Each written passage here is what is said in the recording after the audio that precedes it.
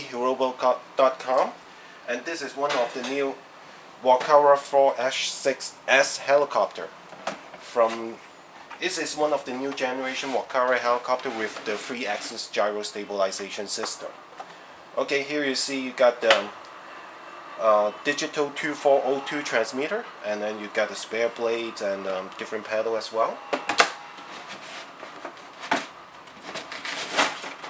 Here's the new helicopter itself. The major difference lies inside. So you still got the battery, the 600 mAh batteries with the charger. Okay, well, it got the same canopy design as the earlier model. The major difference lies inside.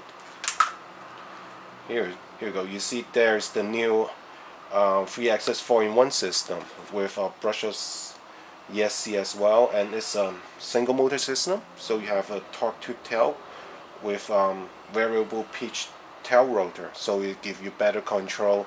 With the 3-axis system, you make it a very stable helicopter. Even though it's for the mini size, it's very stable for both indoor or outdoor flights.